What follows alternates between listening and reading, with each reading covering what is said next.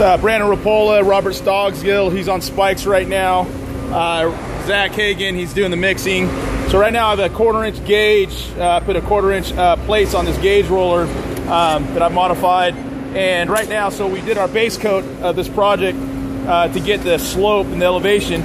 So right now you see we poured out the material of elephant armor and using this to actually push the material in place and get that consistency of thickness so we can maximize the flexibility properties of elephant armor on this ramp. So right now, as you see, Robert's getting close to that edge to match to that edge. And you can see this as I'm rolling this product. It pushes the product to depth.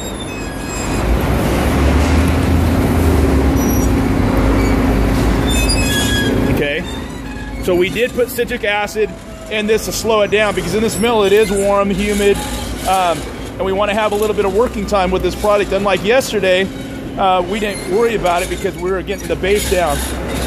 So you can see we're nice and even and consistent with our product. And then Robert will come over here and trowel this edge in, but it's important to maintain that consistency so this works together and keeps that flexibility properties of elephant armor.